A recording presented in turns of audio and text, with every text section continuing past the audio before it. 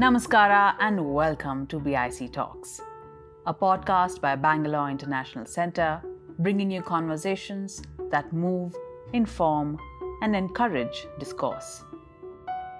There was a broad idea that the language of the gods became the language of the heroes, which then became the language of human beings. Because you'll find in Greek mythology, and the gods are speaking to human beings. There's a kind of interaction. So the language was a kind of freewheeling idea, which didn't necessarily was not anthropocentric in a sense. It kind of covered all realms, if you like. What is a language and how do they make us who we are? Is an eternal question philosophers have grappled with over eras. Linguistic scholars seek to determine what is unique and universal about the language we use, how it is acquired, and the ways it changes over time. They consider language as a cultural, social, and psychological phenomenon that stretches across the range of what is human. Over the past few decades, we are faced with the language of the digital era that has rapidly changed the constitution of everyday interaction of humankind and steered evolution in all its aspects. In this episode of BIC Talks, journalist, filmmaker, and media entrepreneur Sashi Kumar speaks about language and its ever-changing face. This session is adapted from Bangalore Literature Festival 2022. All right, so why this subject? Because I firmly believe there's been a paradigm shift when we moved from the Industrial Revolution to the Information Revolution, which is the era that we're living through now, where we say the digital multimedia process is on. The caveat at the beginning is we are in the midst of this, so we don't have the benefit of hindsight, of distance, in order to know fully or definitively how these things will pan out. However, there are very distinct trends, and these are, in my opinion, very paradigmatic trends. And therefore, what I'm going to say is as much, it's tentative in some sense, but of course, underlining the empirical evidence that's before us now. So let's start at the very beginning, when in terms of language. Language has been a big problem for civilization, for human beings, ever since the idea first emerged. And the idea emerged at the beginning of Genesis, of creation, right? So when God spoke first and said, let there be light, when he said fiat lux, in Latin, it's let there be light. Umberto Eco, in his wonderful book, The Search for a Perfect Language, he says, and to summarize him, he says, so creation itself arose through an act of speech. The operational word is speech, the spoken language, right? The speech. And as things went along, you started giving the ontological kind of attachment to these words, to all that you were speaking about. You said light will be called day, darkness will be called night, and so on and so forth. I mean, biblical terms. We're now looking at the Western philosophy, and we'll come a bit to the Indo-European part of it a little later. He brings about God, then brings every beast in the field and every fowl in the air, as he says, to Adam to see what he calls them.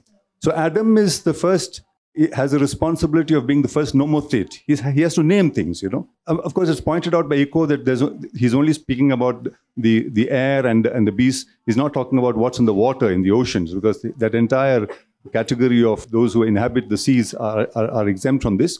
But nevertheless, this is broadly the idea. And after that, what really happens is man becomes kind of proud. There's a kind of hubris that sets in. And he thinks he can rival God and begins to build a tower towards heaven. And to teach man a lesson, this is the mythology at least, God then creates a tower makes it the Tower of Babel. In other words, he sets man against man, language against language.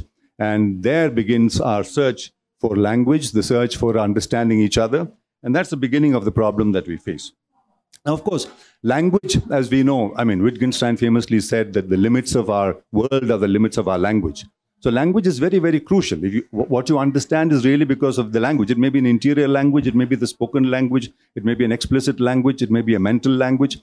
But without language, there's no understanding of the world. The limits of our world are the limits of our language.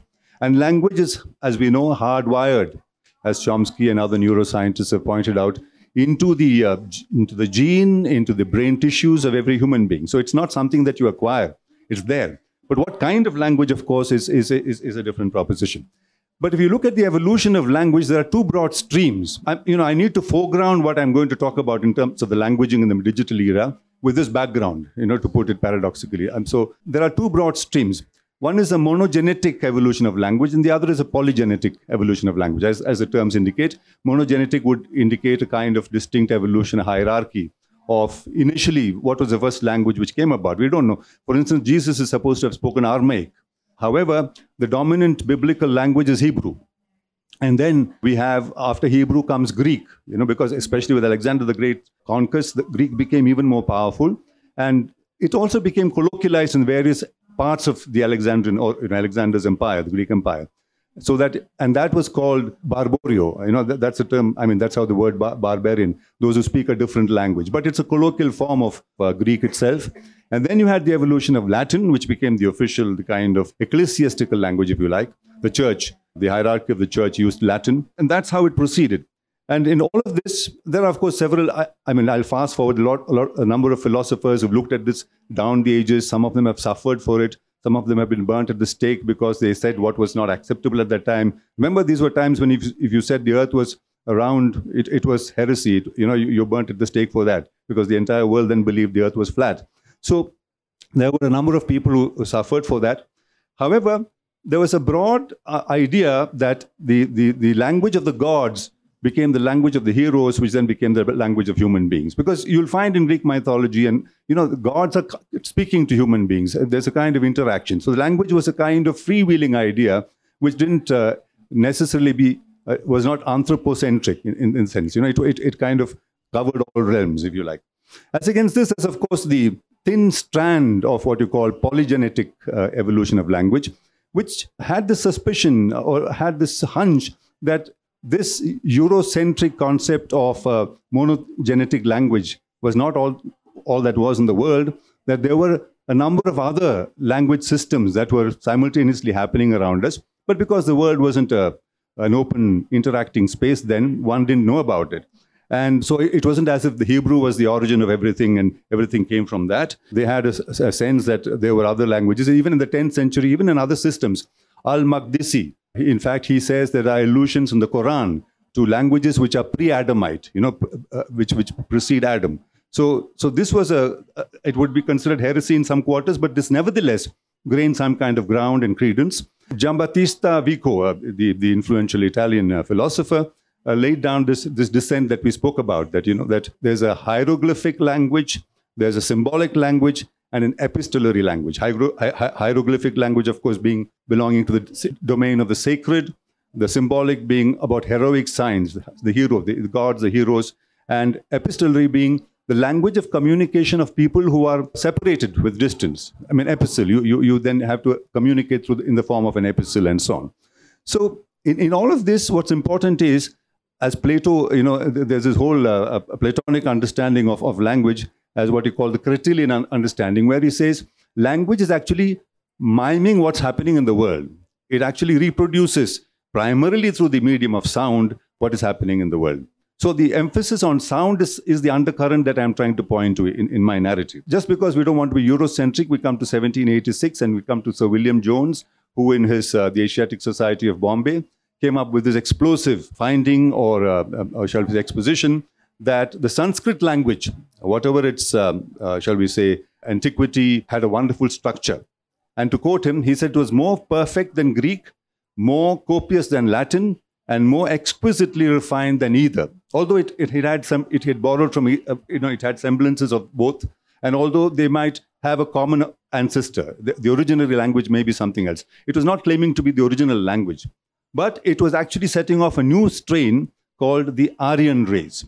And that, of course, took on mutative forms and became fairly dangerous, as we know, during the fascist period in the 1930s, much later. And we have resonances of it even today in India, particularly in the current Indian dispensation, the Aryan race and the language implications of that racial theory. So the study of languages, which is called glottogony, for those who are interested, is a fascinating study.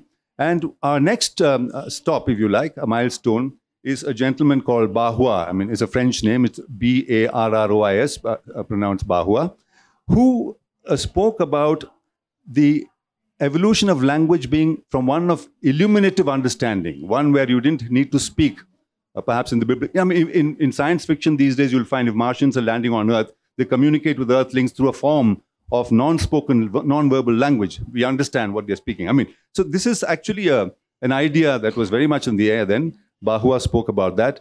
And he said, in fact, the first language was the language of action. It was exclusively gestural. It was only gestural. It was only gestural in terms of your face, in terms of your body parts and so on. And he sought to prove that even passages of the Bible which referred to God addressing Adam were not spoken in a verbal sense, but in a non-verbal, what you call mime language, okay?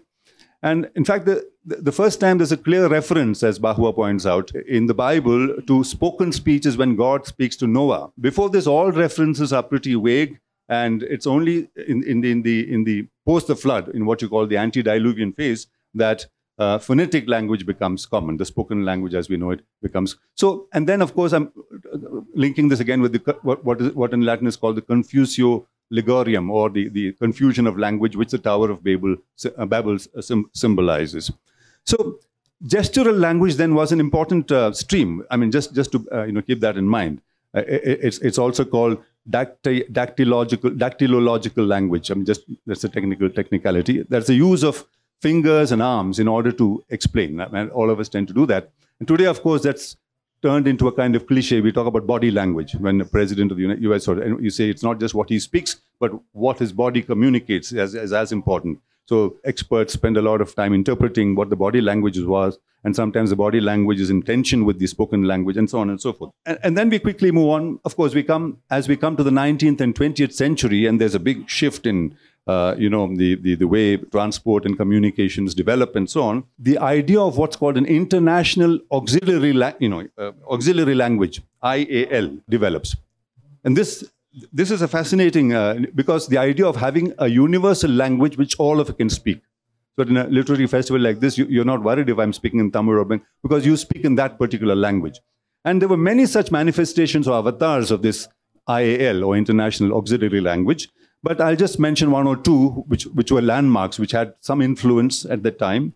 One was called Volapükt. Volapükt, it's a German word, Pükt with the umlaut over the U, Volapükt. This was in 1879 by a Catholic priest and who wanted to foster unity among people. And he idealistically concocted this language, or devised this language. His name was Johann Martin Schleyer. He was a German. And it had 28 alphabets. Its template was 28 alphabets. And for every sound, there was a letter. For every sound, there was a letter. That was so again, the emphasis is on the sound. How do you express sound? How do you convert sound into meaning? This was the whole emphasis. Do keep that in mind. That's my undercurrent. That's my running thread. This, of course, preceded by a few others who I'm not going to mention, and we'll skip straight to 8 years later, the language that you must have heard about, it's more familiar, Esperanto develops. That's 8 years after Volapükt, and that's developed by Dr. Ludwig Zamenhof. Ludwig Zamenhof, he wrote under the pseudonym Dr. Esperanto. Esperanto means hopeful, and therefore the language was named after him. And today we say what we need is an Esperanto language in the world so that everyone can communicate with one another. And the person, this Zamenhof, was of Jewish origin. He lived in Polish Lithuania, which then was under the Tsars, part of the Tsars Empire. And what happened is some very influential people took up this language. Esperanto became very popular and was taken up by very powerful, influential people, including Tolstoy. And in fact, and Tolstoy's humanist pacifism was seen as revolutionary at the time. So the Tsar frowned on it, and this language was banned by the Tsar. So in the Tsar's empire as well, by the Tsar's regime. Esperanto continued to flourish, and in fact, Esperanto associations sprung up all over the world. It became fairly influential. In fact, the Bible was translated into Esperanto. Hans Christian Andersen's stories were translated into Esperanto. So that's quite a fascinating chapter in the evolution of language. Again, the emphasis was on sound. 28-letter alphabet template, and every sound had a word, had a letter. Every sound had an alphabet.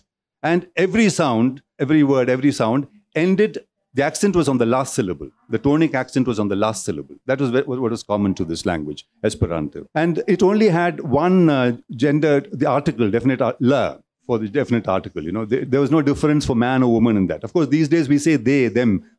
We are back to that. So it's important to see how we have come full circle in some ways. Yesterday, in another session, I was listening to the a Persian, an Iranian poet and translator, who was saying in Persian, the pronoun, personal pronoun, doesn't have any gender. However, the problem of translation is when someone translates it, he makes it he or she, and what happens is all the good, all the positive gets he, and all the negative gets she, and therefore you create a gender discrimination. The translator creates, willy-nilly a gender discrimination. That's just by the way. But you don't have the problem now because there is becoming fairly popular now, fairly accepted as well. So Esperanto became an international language, and influential philosophers, including up until Eco, Umberto Eco himself, thinks Esperanto or something like that has a future because that's the way to go in order to have a universal language, because technology is uniting us. Industrial revolution perhaps didn't unite. It created the North and the South, it created divisions. But the digital revolution does unite on a plane of communication. And all of us have a smartphone. All of us are, interacting with one another in different languages perhaps. But if the language is common, the communication, the networking, the understanding, the fellowship, etc., might be far, far greater. And how language, see, the thing about language and technology, and now I'm coming to our digital phase of this, is that the essence of technology is not technological. Heidegger famously said that. For instance, take a writer like Ernest Hemingway. I mean, he's known for his definitive language, for his simple words, for his very well-honed language. And he says at one point that how he developed this language was because as a journalist, he needed to do that. When he went to different countries to cover different occasions, whether it's a Spanish bullfighting or this or that, and had to send his reports to his newspaper, it was sent via the telegraphically, where every word was paid for. So he instinctively developed an economy of words, and it's not just words. The bigger words you have to pay for more. So he not just less syllabic words, smaller words. So if you look at Ernest Hemingway, a good portion of his writing will be, if you convert them into syllables, into a spoken sound, it will be monosyllabic words or disyllabic words. He hardly ever uses 5 or 6 syllabic words. And that's what characterizes his brilliant writing. I mean, it's seen as definitive, great writing. So that's how the technology becomes so important. So in digital technology, what really happens is, I think there are some paradigm shifts that have taken place. I'll quickly run through them. One is that we have moved into the idea of flatism has gained ground, that moved into a flat ground. It's no longer highs and lows. Flat is important. Already people were talking about it. You had early intimations of this when Susan Sontag said that in the post-Nietzschean phase there are no heights or depths. There are only surfaces and spectacles. Or when Roland Barthes, for instance, he rubbishes the idea of depth being a repository of concealed meaning. Or say postmodernists like Jean Baudrillard, who talk about the mirror kind of idiom, the mirror, symbol. So they were privileging breadth over height or depth. If you look at the language of the new media, look at the language of the internet, you talk about surfing the net, right? You don't talk about height, diving into depths of knowledge or ascending heights of knowledge. It's surfing, spanning, scanning. The jargon of the new media, the jargon of the digital new media is one of breadth, not of depth. That's very indicative. And then there's the other big shift in terms of paradigm is a shift from the linear to the non-linear. We are used to a whole narrative sequence where I think, therefore I am, that Cartesian understanding of the world, the logic, the way in which you logically perceive the world and your context is suddenly disrupted. Disruption is a positive word in the digital realm. Disruption isn't a negative thing. If you talk about digital disruption, it means you're upending long-held prejudices or beliefs, but moving into a new realm which is not necessarily inferior, which could probably be as good or perhaps even superior, which is in keeping with the new technological capabilities that new era gives you. So instead of, when you move from the linear to the non-linear, you move from a cause and effect understanding, logical understanding of the world, to a simultaneity in terms of understanding the world. Both simultaneity and instantaneity. It's here and now, it's now, and it's in motion, it's as in motion and in motion. It's here and now. The speed as well is part of it. That's the characteristic of the new media. It's not something that you dwell on, you contemplate, you cogitate about. It's here and now, and it's instant, and it is simultaneous. So V.S. Ramachandran famously says that the human body is very fascinating because the brain is digital in its capacity, where the body is analog. You eat, you digest, you eject, But the brain can simultaneously grasp many things. Even as I'm speaking to you, I'm aware of what's happening there. I can hear some people being restless. I can hear the breeze. I can hear some. So the human brain has a capacity. I mean, why would the television screen, for instance, have 20 things happening at the same time? You'll have a main anchor. You'll have the visuals. You'll have 3 bands. One is stocks and commodities. One is weather. One is flash news. And if it's a Bloomberg financial screen, you'll have even more items, 18 to 19, simultaneous elements. Because somebody knows that the human brain may not capture all of this all the time fully, but you can selectively keep capturing different parts of it. There's a simultaneity in which you approach. So technology is coping with the inbuilt capacity of the human brain. And that's one aspect of digital. So the language will also start reflecting that, should start reflecting that is the point. It's already happened in the realm of sound, for instance. When you digitize sound from analog to digital, what's happened is, in the initial analog sense, to illustrate this, when you went to a cinema in the old days, the sound came from the screen. It was very straight. But now, what you call digital surround sound, what it really means is, what was an analog soundtrack has been broken up into various tracks, components, and digitized. So when you see a crow flying from left to right on the screen, the speakers from left to right in the auditorium will kick in, and you will actually feel like looking up to see the crow. If a hero is being chased by a mob, you don't have to see the mob. The hero is looking back into the camera and running from the sound of the mob, because the speakers behind kick in. So it is approximating to the human sensorium of sound, the human facility of sound. So, the oral capacity that we have, the 360 oral capacity. So in sound, we've already established that. It's a language. It's a technology that enables a language. It can happen in the realm of visual as well. It's happened in digital now. It's happening now in the digital.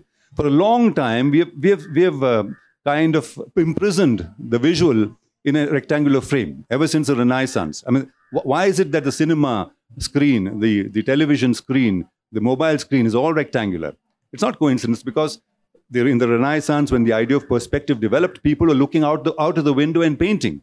So the window frame became the reference, and that's how this technology also picks it up.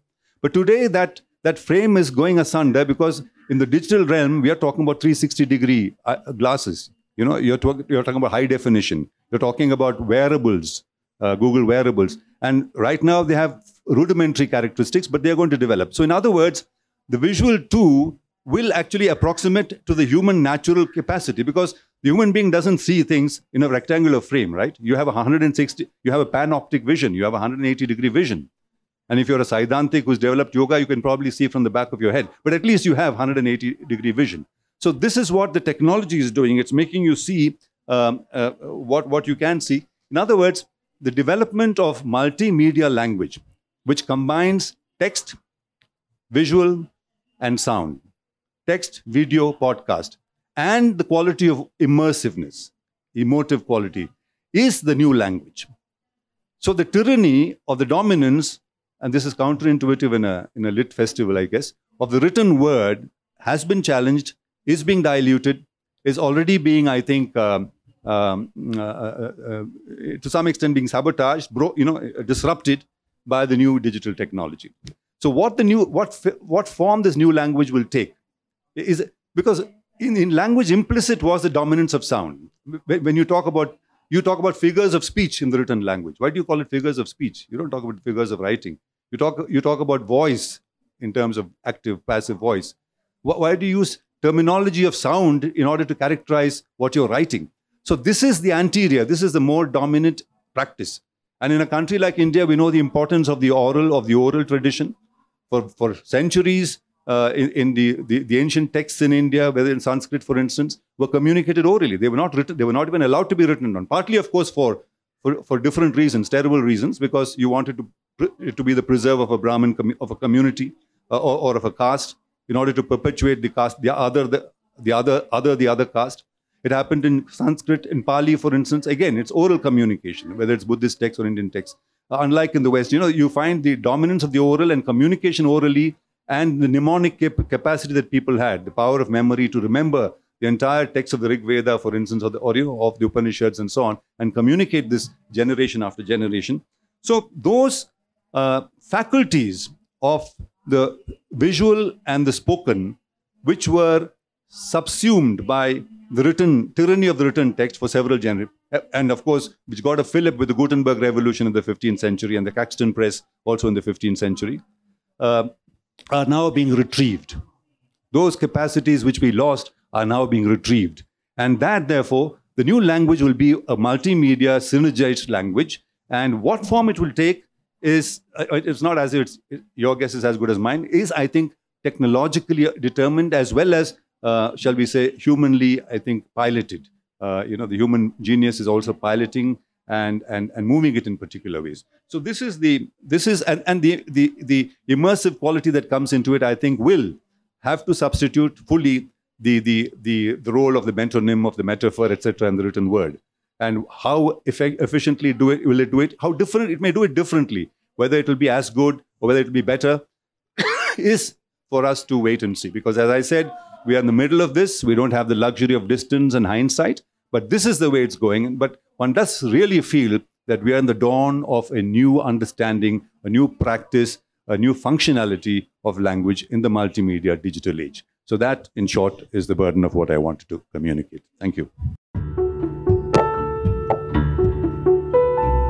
Thank you for staying on for the full conversation. If you like what we do, please share it with your friends and family. You can also leave us a review or rating on iTunes and Apple Podcasts. The crew that makes these podcasts possible is Gaurav Krishna on sound supervision and production, with support from S. Sarvanaraj and Raghavendra Tenkaila. Artwork and design is by Chandni Venkataraman of Crisscross Design Studio. Don't forget to subscribe to our channel on your favorite podcast platform. It can also be accessed on our website, bangaloreinternationalcentre.org.